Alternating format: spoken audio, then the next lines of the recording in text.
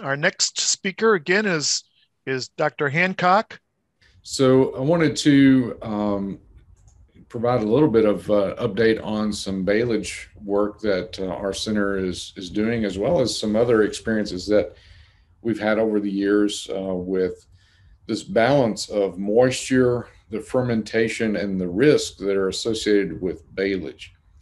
And I thought what I would do here is start first with a brief review of silage, because silage is nothing new. Actually, silage has been something that we've used as a civilization for some time. But basically, to make sure everyone's on the same page, silage is a process of fermentation, taking sugars and turning them into organic acid. And that organic acid is what actually helps prevent the spoilage from occurring. So there are certain bacteria that can take plant sugars and convert those over into organic acids. And these actually inhibit the growth of certain fungi.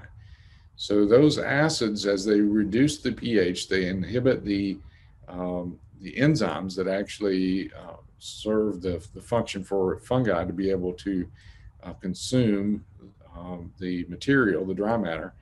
And this acid actually stops that process by that inhibition of that enzyme. So this is nothing new. I mean, this is a process of anaerobic storage that has been used for time immemorial on food products and many other ways to preserve a uh, valuable resource here. And this low pH, as I mentioned, is what really stops that enzymatic activity, but it also helps to deter and inhibit undesirable bacteria, Clostridia, as well as Listeria. So I'll talk a little bit more about those in a moment. Actually, one of the first things I got this morning was an email from a producer that we were working with who has been dealing with some listeriosis issue. So pH is definitely an issue there that can come to play. So silage has been around actually since 1500 BC. It's written about in archives in Egypt and Carthage. So it's something that has been used for a very long period of time. But I think it warrants discussion about what's the rationale, what build the argument for why we would choose baleage over hay. The previous speakers did a great job talking about how they've developed a hay production system and marketing of that product, and some using baleage in that process as well, which that new packaging of baleage was quite interesting too.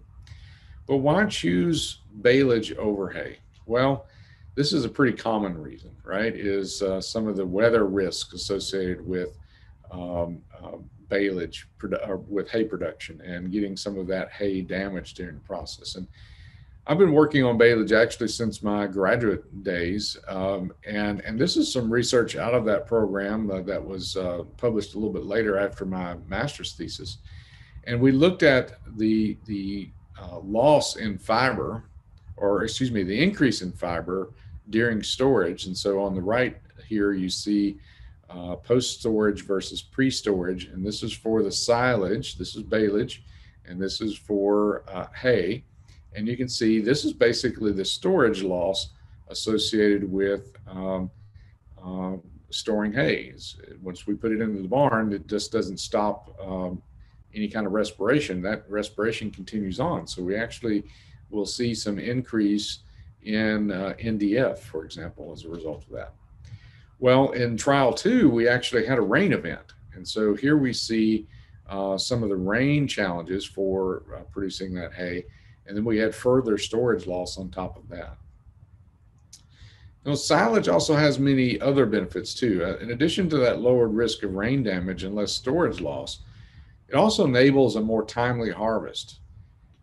It allows for less leaf shatter. So we end up with better quality overall, more highly digestible forage, higher crude protein, lower fiber levels, and increased palatability as well. Silage does have a few risks, and certainly the expense of the equipment, labor, and plastic is significant. It can be very, very challenging, particularly for smaller operations, for this to be cost effective. Some of the economic analyses that we've done with Baleage, when I was at the University of Georgia and some colleagues at LSU and I worked up an economic analysis of this. And basically, we determined that a beef cow calf herd, for example, of about 100 cows or more would probably be able to find baleage to be economical. But less than that, probably it's going to be real challenging for that to pay in the long run.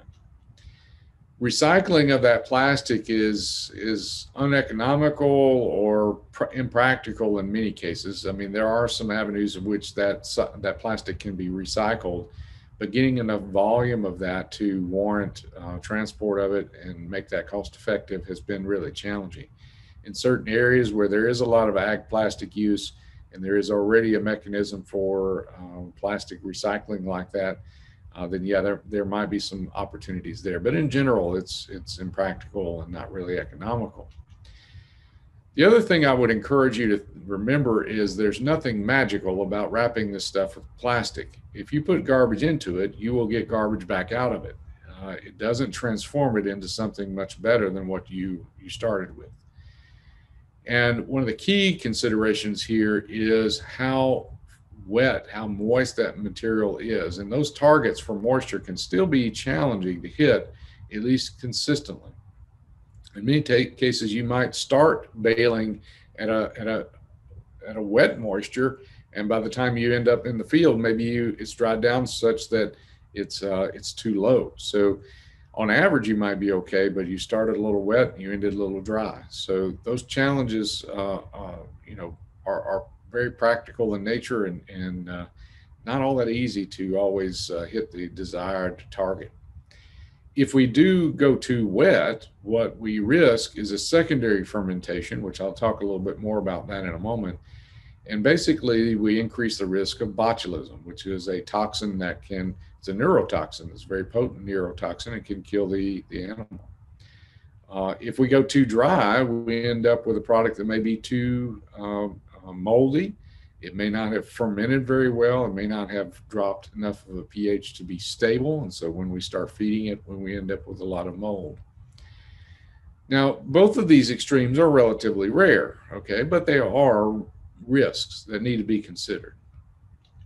So let's talk about the process here a little bit. So here's our baleage bale, our figurative baleage bale, and inside of that baleage bale is sugars. That forage contains sugars that are acted on by bacteria, and the absence of oxygen. So here's all the oxygen being kept out. Here's the plastic layer that's encapsulating the bale and creating an anaerobic condition inside of the bale. So those bacteria act on those sugars and convert that over into principally lactic acid. Generally speaking, we see those levels to be between 2 and 8% lactic acid. Acetic acid, which generally would run between 0.5 to 3%, and then other acids. So propionic acid, butyric acid, which is a sign of negative fermentation, secondary fermentation. We might also get a wee bit of ethanol there too. So that can be also a sign of poor fermentation, or not a desirable form of fermentation anyway. And then carbon dioxide. Okay. We principally are focused on lactic acid. We do get a little bit of acetic acid, but really we're focused on lactic acid. And then the propionic acid is there present too. And oftentimes we will see ratios of some of these, like lactic acid to acetic acid ratio, or even to lactic acid propionic acid ratios. But the principal number here is, if we're doing a good job with forming lactic acid, generally speaking, we're going to have good fermentation. So here's kind of a schematic of how this proceeds. So if we look at the days after ensiling, or days after wrapping and baling and wrapping here in the case of baleage, here's the population of bacteria that we're dealing with. And initially we have these heterofermentative bacteria. That's a long way of saying these are not quite as good at converting those sugars over into lactic acid. They may form a little bit of acetic acid, some of those others. But the faster we transition over here to the lactic acid bacteria, the faster we're going to get this pH drop. And we want to see this pH drop as quickly as possible because that stops the whole fermentation process and makes it stable and doesn't consume extra sugars during that process. We want to keep some of those sugars around for the animals that we're going to be feeding it to. So in typical scenarios here for a grass, all right, grasses tend to have quite a high sugar content and they tend to ferment very well. You may see a pH at the end here after about 4 weeks. It may drop down into low fours, maybe even below 4, okay? With legumes are a little bit more buffered against a pH change. So it doesn't decrease as quickly nor as extensively in legumes. And so we might see typically here for legumes a pH of about 4.7, 4.6 maybe.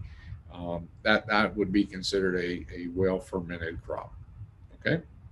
So those are our goals for legumes and grass. And if we have some grass legume mix, it's probably, just depending on the mix, it's going to be somewhere in between. Now, here's an important point to make, is that baleage is different in terms of the silage fermentation than chopped silage. So if we, like at our research dairy, we feed a lot of alfalfa silage. And if we're making alfalfa silage, typically it's either going into a bunk or into an ag bag. And that pH drop is much more efficient, much more rapid than in baled silage. In baled silage, we might actually see it take maybe even 2 months for it to drop to its low point. Whereas with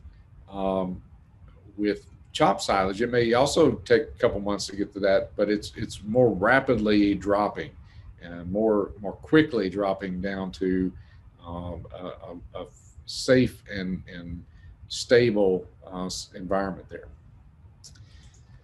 So if we look at lactic acid levels, for example, in that chopped versus baled silage, and the baled silage here is in the yellow, what we can see is that we don't get as extensive of a decrease here in those situations. Here, if we look at the total fermentation, again, the baled silage doesn't drop as much or doesn't produce as much of these acids as does the chopped silage. So that pH doesn't drop nearly as extensively as it would be in chopped silage. The advantage of baleage, though, is that it's easier. It uses a lot of the same equipment as haymaking. It's within reach for many of our producers. It's more portable, at least to a degree, especially the individually wrapped bales are quite portable compared to silage, which basically you're going to have to store it right next to wherever you're feeding the animals. Baleage typically is more cost effective for medium scale producers, but that fermentation is not as rapid nor as complete, so that pH drop is not quite as ideal. For chopped silage, though, it's going to be faster, especially if you're using scale appropriate equipment, but it does use specialized equipment. And obviously that would need to be stored near a feeding area. And this is generally going to be more cost effective for those larger scale operations. Okay. Now, let's talk about some of the details, because paying attention to the details is really important. And for those of you that are like me, you're already starting to have an eye twitch. Paying attention to the details is very, very important. So detail number one, no rain damage. Even with baleage, we need to avoid rain damage, because if we do get some rain damage on it, that will leach out some of the water-soluble carbohydrates and reduce the fermentable carbohydrates that are available, so we don't get as extensive of a decrease in pH. A second detail, plan ahead for baling and wrapping. And this is the most common rookie mistake, if I can put it that way. A common thing when folks will first start getting into baleage is they will cut down way too much at one time. They might cut down what they're used to cutting down for a hay operation. But for baling and wrapping, if we're making baleage, you want to cut down no more than one can later bale and wrap all within 12 hours. Okay, so you have to work backwards from the wrapping step because normally that's the bottleneck. What you want to be able to do is bale and wrap everything within 12 hours. So you have to work backwards from that and say, okay, I'm not going to cut down any more than what I can safely bale and wrap within 12 hours. If we go beyond 12 hours, what ends up happening is you get some excessive heating and you get some extra dry matter loss. So that can be a real expensive proposition. So the best thing to do is to bale and wrap everything within 12 hours. Now, the sooner the better. And some of those baled systems that wrap just as soon as it's baled up, those losses are going to be minimal. But anytime it's sitting there, it's got the potential to heat up and to lose some of its dry matter, some of its sugar. We want to maximize our bale size, but account for any added weight. Obviously, if we're baling twice as much weight there because of the moisture. So consider that with your tractor size to make sure that it's going to match what your equipment can handle. Make dense bales. Some of these systems now can make in excess of 13 pounds of dry matter per cubic foot. And that's a very, very dense bale. I mean, in silage packs, generally we want 15 or 16 pounds per cubic foot or more. But if we can achieve that in a baler, that's actually doing really, really good. It is good to use a pre-cutting system. I think I may actually talk about this more later, but a pre-cutting, or the knives that are in some of these balers, allow for that chop length to be much smaller. And it's very helpful when using it in a mixed ration. You don't have to grind that forage as long. It mixes a whole lot easier that way. It's also important to use net wrap. Net wrap is kind of we take it for granted now, but net wrap is a key thing for field efficiency, but also it helps to lay the stems down so you don't get any or fewer chances for that plastic to be punctured by the stems as it's being wrapped. Next detail is choose a good site for wrapping. So near a feeding area is really where it would be ideal to wrap your bales. Handling it as little as possible really is encouraged because it does risk damage every time you touch that bale. Ensure, though, that your site poses a low risk. First of all, choose a good sod or level site that has no risk of punctures to that plastic. It's also a good idea to mow or prevent weeds around those bales because that tends to allow for rodents and other types of pest problems to be around. And if the rodents are around, then you have coyotes or other types of animals that are after those rodents, and they may be climbing all over the bales, etc. The other thing to consider is located at least about 12 feet from a fence line. And the reason for this is that birds tend to light on these bales. And if you can keep it a little distance from a fence line, you actually encourage them to be more on the fences rather than on the bales. And they'll tend to walk across and claw in it, peck at it, etc. So avoid that by getting a little distance between it and a fence line. You need to definitely regularly observe for damage and tape any holes that might have occurred. One of the worst case scenarios I had run into during my extension career is we had a gentleman who had about 150 round rolls that was damaged by a vandal. And basically they'd cut all the plastic for all 150 rolls, and he didn't notice it for a few days and ended up with a total loss. If you notice it real quickly, you should be able to get that patched up or rewrapped in this case. But if you're not paying regular attention to it, it could really cause some severe loss. At least 6 layers on individual wrapped bales, and I prefer 8 layers on inline bales. And the reason for that is you've got a lot more tension where those bales meet up, especially if they're not sized correctly and are not uniform. And that stress on that plastic tends to make it a little thinner. So 8 layer is a good practice for inline bales. I also like to use end caps. Now I realize those end caps are expensive. However, it's cheaper than losing a bale. And it's also cheaper than losing an animal. If you've got enough oxygen intrusion into that tube, then you can actually create a secondary fermentation and botulism risk as a result. And then again, tape any holes that might occur for that plastic to avoid any oxygen getting in, or at least minimizing it.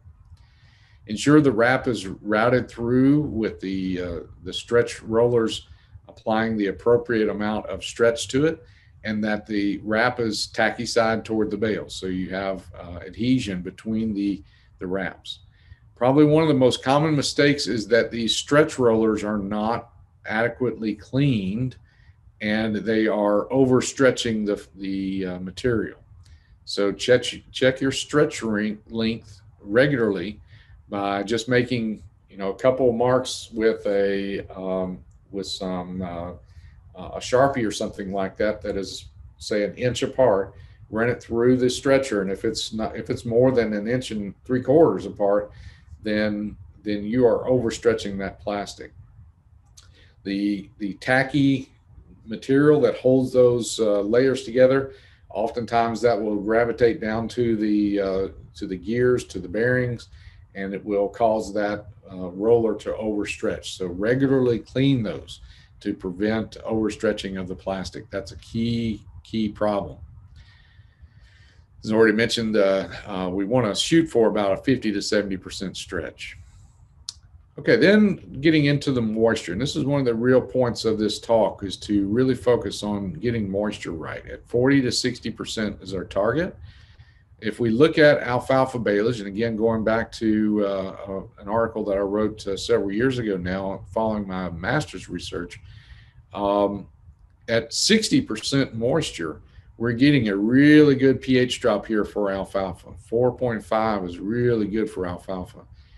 At kind of a medium level of moisture, we're getting an intermediate pH level, so it's in the 4s, which is still acceptable for alfalfa, but we want to definitely be below 5. Now, if we start getting on the dry side, we don't get as much fermentation, and as a result, we're not seeing as extensive of a decrease in pH.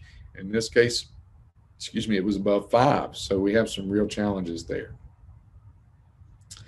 So here's what's happening in the real world. This is some survey work that Dr. Jimmy Henning, who's Kim's counterpart down at the University of Kentucky, they did some survey work with their growers there, and what they found was that the majority of folks are not really hitting the targets. If you look at that falls between 41 and 60%, and you look at what's happening outside of that, it's tough to hit that mark. And so it's really, really crucial to get that in that 40 to 60% range, but in practice, it's sometimes more difficult to do that. So how do we determine that moisture? Well, there are some hay moisture probes and testers that are out on the market. Honestly, in the work that I've done with those over the years, I've found them to be really imprecise, is a kind way of putting it. Frankly, I've experienced that most producers that have done this for a little while, they're probably better by feel than they are with those hay moisture or forage moisture testers. However, the microwave moisture test is really the best way, most practical way of dealing with this in the field. You may need to make a run to the barn or something like that where you've got power, or run an inverter from your vehicle or something like that to be able to run the microwave. But for 40 or 50 bucks for a cheap microwave and $20 for a scale, you can be in business to be able to do that. Of course, the standard is a drying oven, and those are available in kind of a miniature form in these coaster testers. But we've come a long way with the in bale sensors, and those in bale sensors I think are quite a bit better than the hay moisture probes, mainly because you're getting better contact. But there's not been a lot of good research data with those in baler moisture systems. But we do know that they're taking a lot more samples, a lot more readings, and most likely they are more reliable than others. But going back to this feel, that's probably the one that most folks will rely on. And a common moisture measurement to determine if it's too wet or not is to conduct what I call the dish rag test.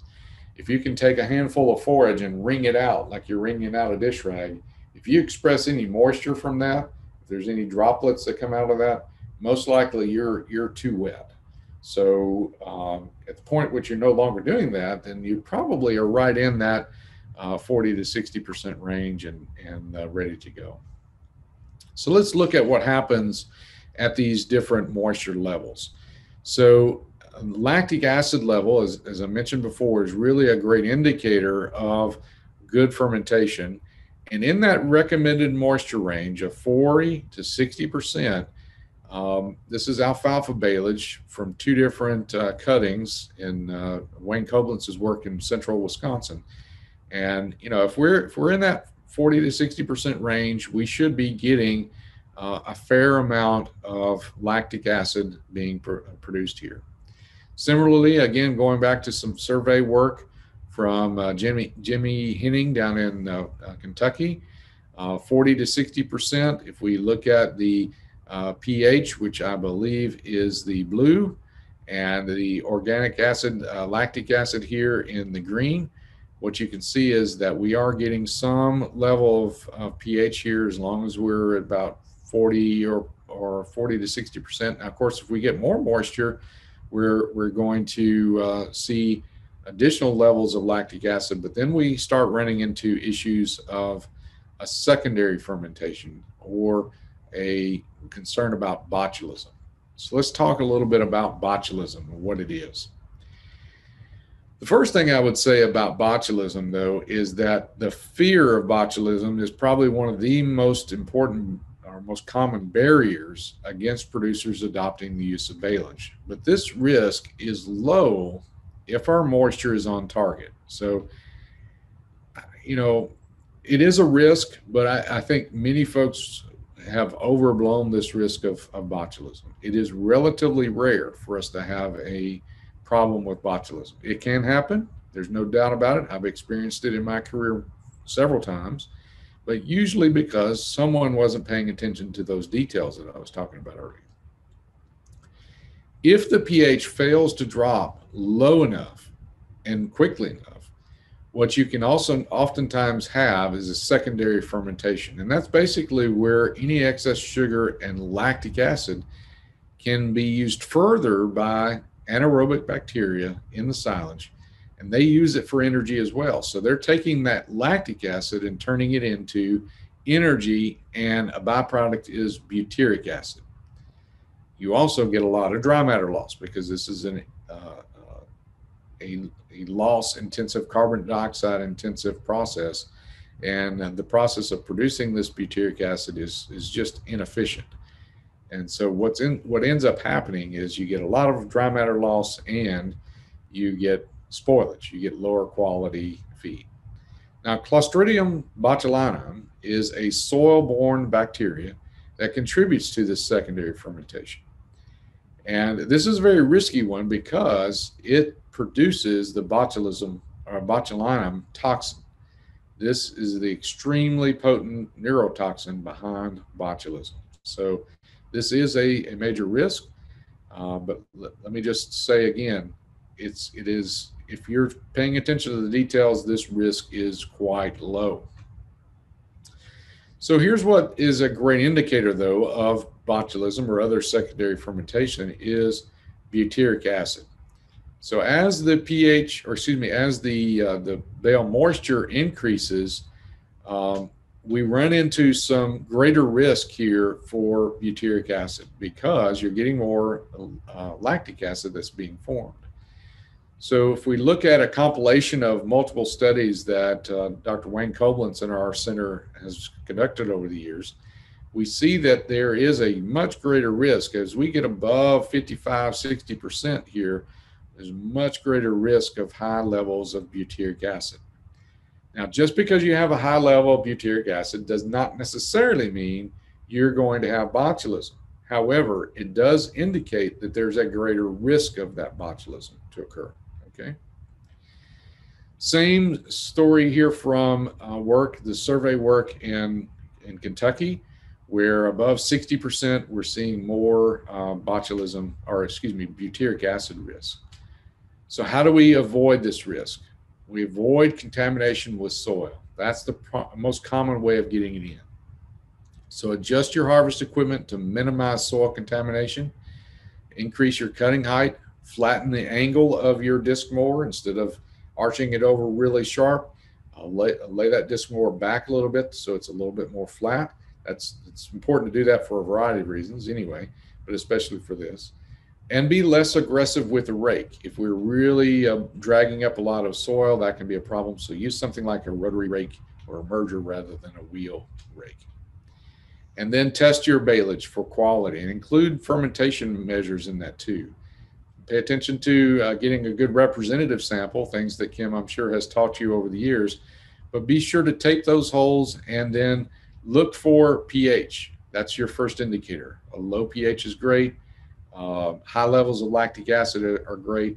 And then low levels of butyric acid is what you're really shooting for here. Ash content is also kind of a secondary indicator. If you have a lot of ash, that usually indicates a lot of soil contamination, and that increases the risk of botulism. So real briefly in the summary, baleage has many advantages and can be cost effective for medium and large scale producers. Success with baleage requires paying attention to those details though, especially as it relates to those risks. We have to pay attention to the details to reduce our risk, and it's always best to test. Once we got that finished product, we want to make sure that we are feeding a good quality product to our livestock. With that, I'll stop and ask if you've got any questions or comments, and I look forward to interacting with you. We do have a couple of questions, Dr. Hancock, in the chat. I don't know if you're able to see those. That one is quite lengthy. If you're not, I can read them to you. Give me just a second. I should be able to pull them up. Let's see here. The first question is from William.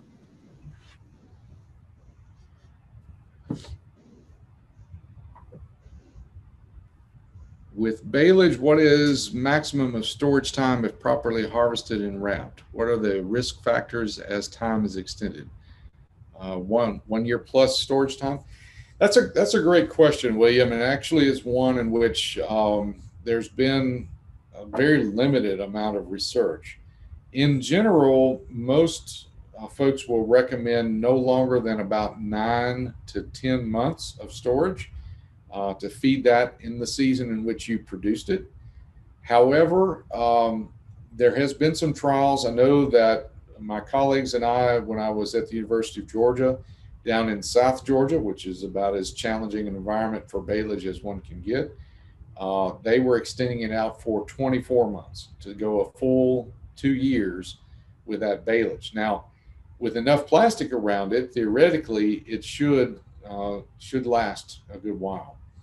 But that plastic is not completely impermeable to oxygen. So you do get some oxygen intrusion over time. You would get some deterioration over time, and you would get some spoilage over time. So I still think that the best rule of thumb would be feed it within a year at least. You might be able to go longer if you know that you're going to need to carry it for longer periods of time. You may be able to wrap it with a little extra plastic to extend it a little further. But I would be cautious about doing that for much longer than 12 months or so. We bill our late season.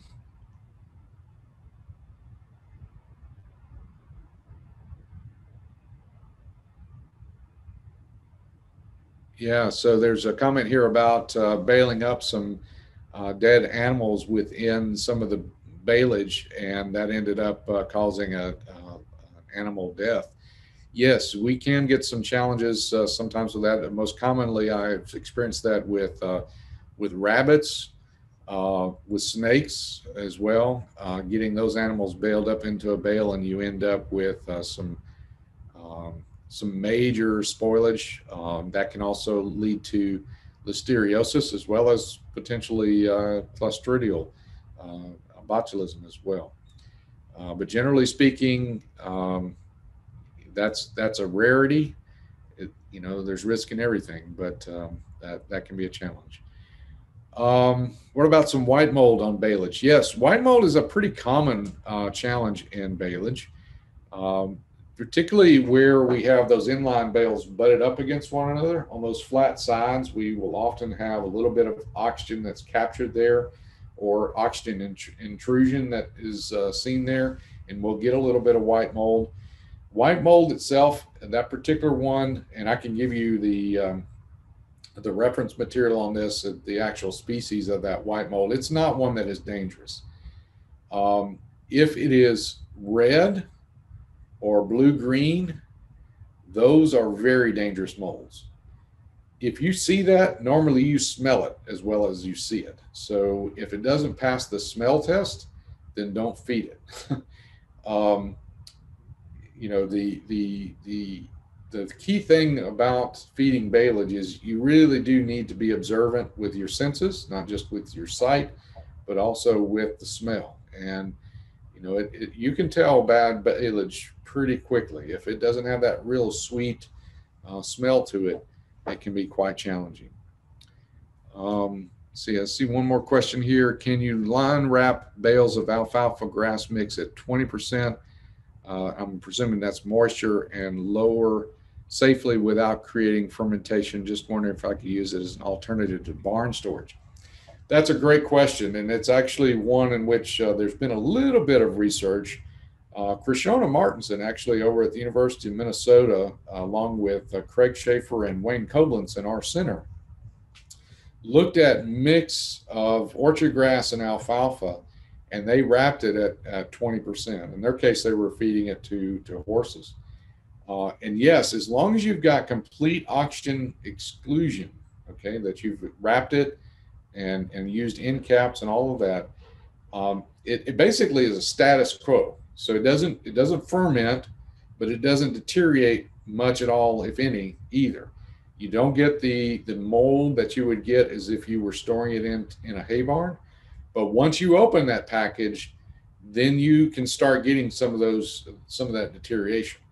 Now, if you open that package in January and it's minus 5 degrees outside, then you're not going to have much challenge at all. But if you open that package in July and it's regularly in the 80s and low 90s, then yeah, we're going to end up with some challenges with spoilage, heating more than anything at that level. Any other questions or comments? I think you covered all the questions, and I just want to thank you again for attending today and speaking to us. Great information, and we greatly appreciate that.